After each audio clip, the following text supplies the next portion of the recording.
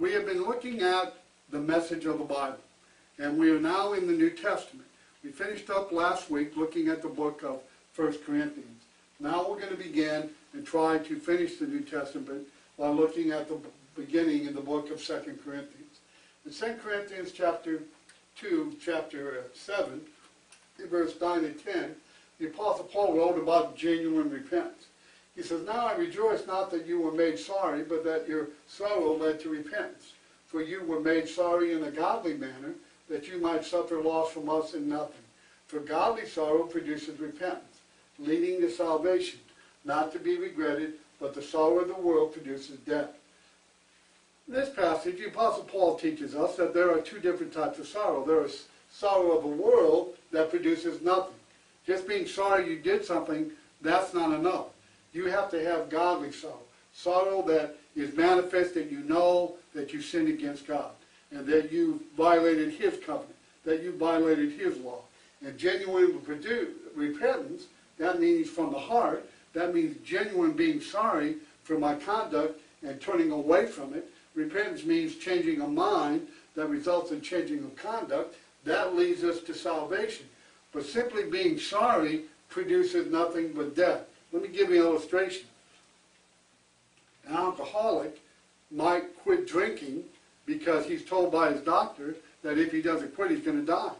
Now, he's sorry that he drank, but does he have godly sorrow?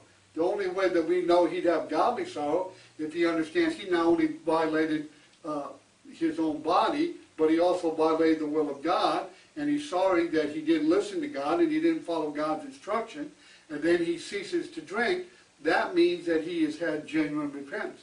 But if he's just sorry and never picks up another drink and just goes on and continues living his life with no regard for God, that being sorry and repenting of his drinking, that won't save him. That's worldly sorrow. It has to be godly sorrow. In the book of Galatians was written to the churches of Galatia. There were many problems in the first century concerning those who were trying to bind the covenant. In this book, the Apostle Paul deals with that. In Galatians chapter 1, verse 8 and 9. "But even if we are an angel from heaven, preach any other gospel to you than that which you have preached to you, let him be accursed. As I've said before, so say I now again. If anyone preaches any other gospel other than that which you have received, let him be accursed." There were those who were perverting the gospel of Christ. They were teaching a different message. They were teaching something that was contrary to the will of God. And he said, if you accept that, if you accept a message that's other than the one that we've received, that we've written down by the inspiration of the Holy Spirit, and you preach any other gospel, then you're to be accursed. That was true then, it's true now. That if any man preaches anything other that's contained in this gospel, in this law, it's not to be accepted. Why? Because it's not the gospel, it's a perversion of the gospel, and therefore it will lead you into sin. And so we need to remember that we are bound to follow the gospel. No other message, there's no other message that can say, man, we looked at that last week looking at Romans 1:16. In the book of Ephesians, it was really divided up into two parts. The first 3 chapters of this 6-chapter book deals with the grandeur and the beauty and the majesty of the church and how God had a plan for that before the world began. And then in chapters 4 through 6, it talks about practical lessons, about applications of how we change our lives according to the teaching. In Ephesians chapter 4, we have the 7 ones. There is one body. There is one Spirit. Just as you were called in one hope of your calling. One Lord, one faith, one baptism, and one God. And Father of all, who is above all, through all, and in you all. Now, in many of these ones, the world's agreed. They agree that there's only one Holy Spirit. They agree that there's only one Lord who died for our sin. They agree that there's only one God. And most of them even believe that there is one hope that's only found in Christ. But on these other things, they have some different opinions. One body means one body. How many bodies does that mean? That means more than 0 and less than 2. There is one body. That one body is the church. And yet today we have over 1,500 churches alone in the world. Well, which one is the right church? Which one is the one body of Ephesians 4? It's the one that belongs to Christ and the one that you can find its identifying marks by following the New Testament. What about this one baptism?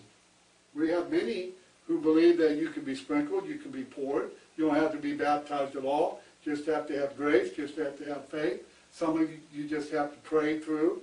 Some of you go on the mourner's bench. Well, there's different opinions about that. Yet that's a violation of what God said. And then this one faith. That means one standard of truth. That means one standard that is the standard for all men. Well, men don't believe that. Many religions of men have their own creed books, have their own books of theology, have their own manuals, and yet that's not part of the one faith. And so, again, we see the Bible is very clear that there is one standard of truth. There is one church that Jesus built, and it leads us to the one given by the one Spirit. And it was paid for by the one Lord.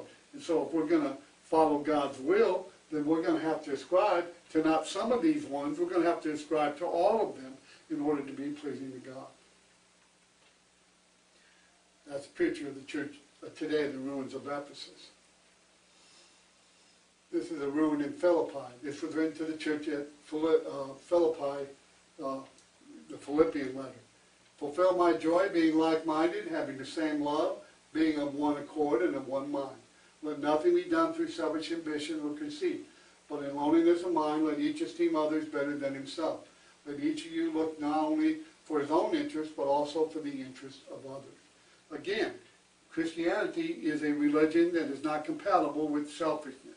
We must look to the interest of others. We must put others before us.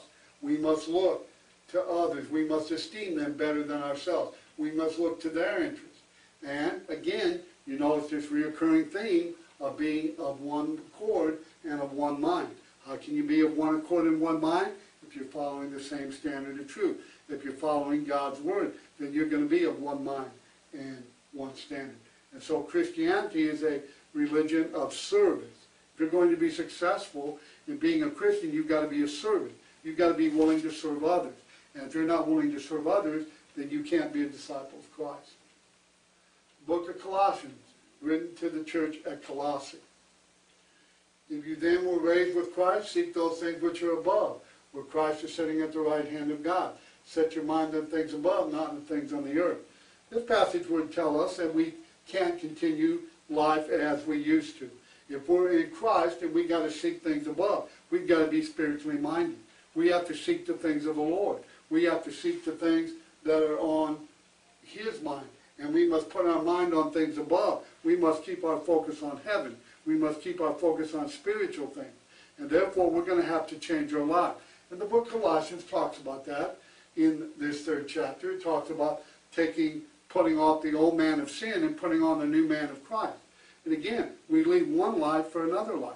We're going to live for Christ instead of living for self.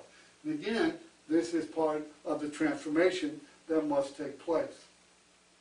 Then you have the first book of Thessalonians written to the church of Thessalonica. And in chapter 5, verse 19 through 22, do not quench the spirit, do not despise prophecy. Test all things. Hold fast to that which is good. Abstain from every form of evil. That's a good instruction. Test all things. People today would not be in error, would not be in apostasy, if they tested all things. If they put their faith to the test. If they examined what they were taught and what they believe, and is it in agreement with what the Scripture says. I challenge you today, ladies and gentlemen, to examine your faith, to test the things that you believe. Is what you're being told true? Is what people who you have great confidence in, who may be someone that you've known, or a religion you've been in for many years because it's in your family, but have you ever tested your faith? Have you ever examined the beliefs that you have and the things that you base your faith upon to see if they're contained in the Word of God? We need to do that. And then we need to abstain from every form of evil. Anything that has an appearance of evil needs to be rejected, needs to be stayed away from. And if you remember in Galatians 5, where Paul lists the works of the flesh, the last part of that list had to do with and such like. Anything that has similar characteristics than these works of the flesh, you need to leave them alone. You need to abstain from them. Why? Because they lead you into sin. Let me give you an example. There's not a passage in the Bible that says, thou shalt not doubt. But the principle is contained in the sin of lust, lasciviousness, of having unlawful sexual desire, and that's what dancing generates. And so that's such like. That's something that's an appearance of evil. That's something that we need to abstain from. But, you know, other people say, well, it doesn't say thou shalt not. Yes, it does. It says in principle. You see, God doesn't just teach in thou shalt and thou shalt not. Sometimes he teaches in principle. And if something has an appearance of evil, if you think it's evil, if you have questions about it, you're not sure about it, then don't do it. Because what you do is you're going to lead yourself into sin, and you're going to violate your conscience, and that is a sin according to Romans 14:23. In the second letter of Thessalonians, there's a very important verse I want to share with you. It's in verse 10 through 12. It says, and with all unrighteousness, deception among those who perish, because they did not receive the love of the truth, that they might be saved.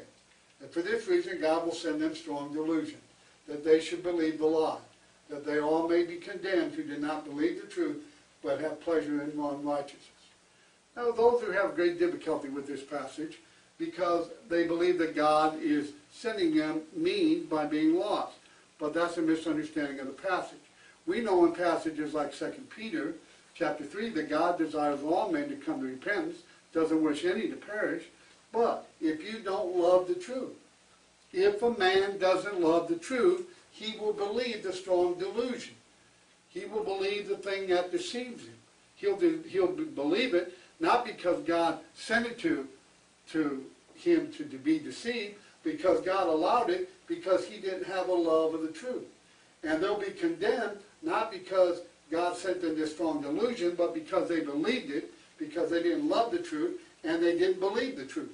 And if you don't love the truth and you don't believe the truth, then you make yourself vulnerable to believe the strong delusion. And again, God will allow you to believe it because you don't have the love for the truth. And so the one who's really to blame is yourself, because you must love the truth, and then the strong delusion can't lead you away. Now, this is a book that was written to an individual. Paul wrote a letter to his young brother Timothy. And in chapter 6, verse 11 and 12 of this book, Paul would write, but you, O man of God, flee these things and pursue righteousness, godliness, faith, love, patience, gentleness. Fight the good fight of faith, lay hold on eternal life, to which you were also called and confessed a good confession in the presence of many witnesses. Fight the good fight of faith. Lay hold on eternal life. We're in a spiritual battle between the flesh and the spirit.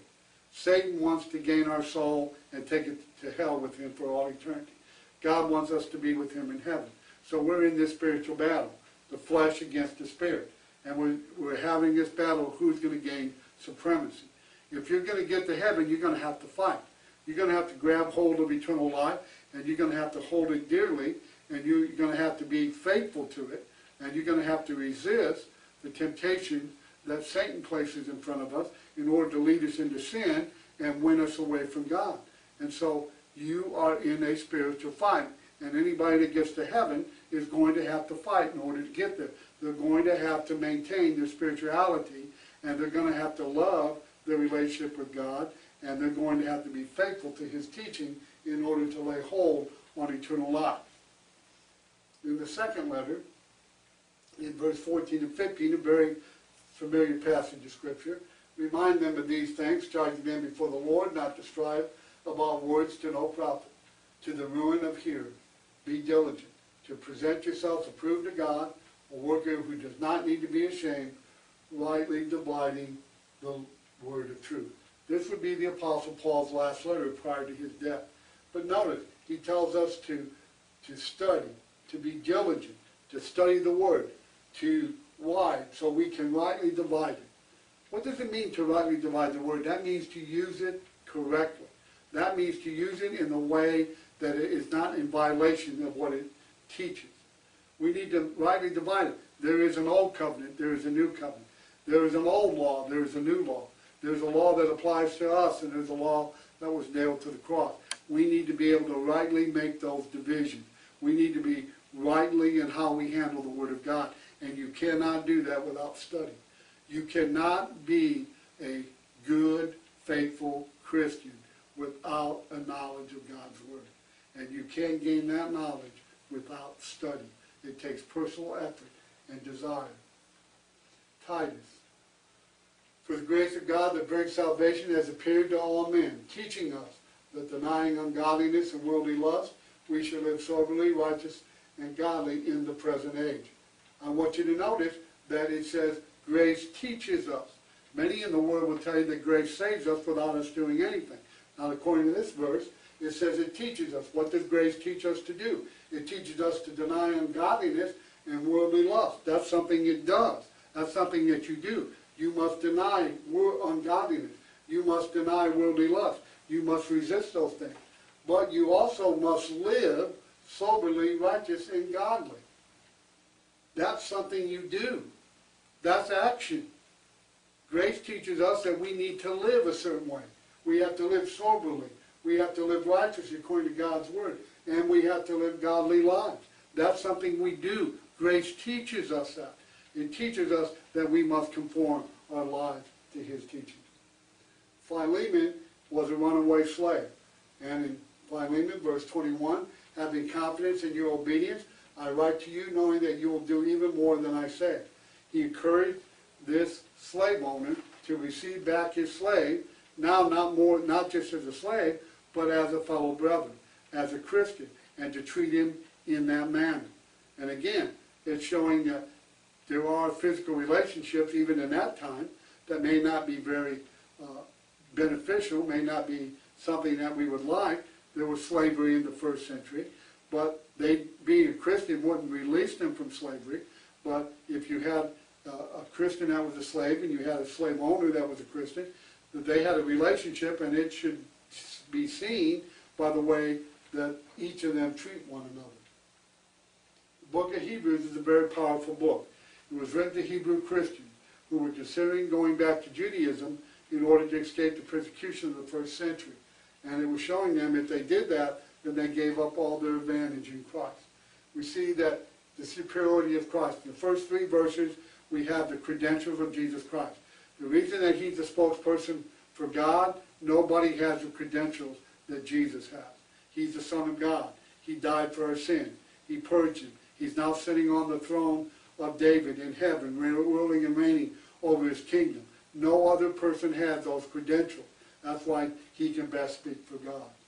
Hebrews 2:1-4, the danger of drifting. The Hebrews are warned that they can drift away if they don't take hold of the teaching of Christ and conform it to their life. It can drift away. In Hebrews 4:9, we're told of the promised rest that remains for the people of God. In Hebrews 5:12-14, they were rebuked because they failed to grow. They did not, the time that they ought to be teachers, they have need for others to come and teach them again the first principles of the oracles of God. And they needed milk and not strong meat. Why? Because they had not exercised their conscience to discern between good and evil. They had not grown and matured spiritually. That's a sin. 2 Peter 3 will also teach that same truth. Chapter 9, verse 15-17 teaches us that the law of Christ came into being when He died. When you make a will, it has no power while you're alive, but as soon as you die, that will takes forth. Until Jesus died on the cross, His will cannot be enacted. But when He died, that enacted His will. In Hebrews chapter 11, we have what sometimes is called the roll call of the faithful. But the important part of Hebrews chapter 11, that it shows what real Bible faith is. If you look in Hebrews 11, you'll see the phrase, by faith. And after that term, by faith, you'll see that they did something. By faith, Abel offered a more excellent sacrifice. By faith, Noah built an ark. By faith, Abraham left his homeland. By faith, Sarah had Isaac. By faith, Rahab hid the spies. By faith, the walls of Jericho fell. Over and over and over again, you see by faith. Faith is acting obedient. Biblical faith is obedient faith. When a man acts according to God's will, that is Bible faith. James talks about things that are practical in nature. But no man can tame the tongue. It's an unruly evil, full of deadly poison. With it we bless God and our Father, and with it we curse men, who have been made in the similitude of God. Out of the same mouth proceed blessing and cursing. My brethren, these things ought not to be so. We're to use our tongue in a way that brings glory and honor to God, that uplifts His name, that demonstrates who we are and what we believe. And when we use it in an unprofitable way, then we have violated our responsibility to God. First book of Peter, 1 Peter 3, verse 10 through 12. For he who would love life, see good days, let him refrain his tongue from evil, let his lips from speaking deceit. Let him turn away from evil and do good, let him seek peace and pursue it. For the eyes of the Lord are over the righteous. His ears are open to their prayers, but the face of the Lord is against those who do evil. Excuse me. Prayer is a spiritual blessing, and it's only given to those who are His children. The only way I can address God as my Father is if I'm in His family. If you're outside the family of God, you do not have the blessing of prayer. Doesn't mean that God doesn't hear you. He does hear you, but He has no obligation to answer because you're not part of His family. And therefore, we must be in God's family in order to receive the benefit of prayer. 2 Peter, we have the Christian graces. But also for this very reason, giving all diligence, add to your faith virtue, virtue knowledge, knowledge self-control, self-control perseverance, the perseverance godliness, the godliness brotherly kindness, and the brotherly kindness love. You see what these are? These are things we add to our faith. It's a growth process. You can't just stay status quo. If you're going to be faithful to God, you've got to grow spiritually. You've got to mature. You've got to be able to understand more. You've got to be able to do more. You've got to have a deeper appreciation for God as you grow closer and closer and understand more and more of His Word. That's a duty. That's not an option. If you want to be pleasing to God, you must add these things to your faith. It's not something you pick and choose which one. You've got to add all of these, and it's a process that we go through as we live our life for God. Book of 1 John. Book of 1 John is a book about love. If you want to understand the relationship that we have as brethren, you need to read 1 John. Here's an important verse in the book of 1 John. Do not love the world or the things that are in the world. If anyone loves the world, the love of the Father is not in him. For all that is in the world, the lust of the flesh, the lust of the eye, pride of life is not of the Father, but of the world. And the world is passing away, and the lust of it, but he who does the will of God abides forever. We can't love the world. That means we can't live like the world. We can't talk like the world. We can't act like the world. We can't have the same focus that the world has. We can't love this so much that we forget about our relationship with God. God gave us this world, and we can live in it. He gave man to have dominion over it. But He's not to love it so much that he loves it more than he loves God. If he does, he will lose his soul. 2 John, very important verse. Whoever transgression does not abide in the doctrine of Christ does not have God. He who abides in the doctrine of Christ is both the Father and the Son. If anyone comes to you and does not bring this doctrine, do not receive him to your house, nor greet him, for he who greets him shares in his evil deeds. If you don't abide in the doctrine, the teaching of Christ, then you lose fellowship with the Father and Son, and you're in spiritual jeopardy. You must abide in the teaching of Christ. Beloved, you do faithfully whatever you do for the brethren and for strangers, who have borne witness of your love before the church. If you send them forward on their journey in a manner worthy of God, you will do well. We are to love our brethren. Jude, common salvation. We are to contend earnestly for the faith that was once for all delivered to the saints. The word once here means one time for all time. God delivered one message of truth. There's no latter-day revelation. There's no more additional message. This is the last message that God will ever send men, and it's the one that we must conform our lives to. That leads us to the most controversial book of the New Testament, the book of Revelation, and I'm just going to go over this very briefly. Revelation was a Christ revelation to the Apostle John, written on the Isle of Patmos. In Revelation 1 verse 3 it said, "Blessed are those who read this book, keep the things that are contained in it." You have to be able to understand the book of Revelation, because how could you keep it if you don't understand it? Revelation 2 and 3 is addressed to the 7 churches of Asia. Revelation 1 verse 9 tells us that the kingdom was in existence in the first century because John was part of it.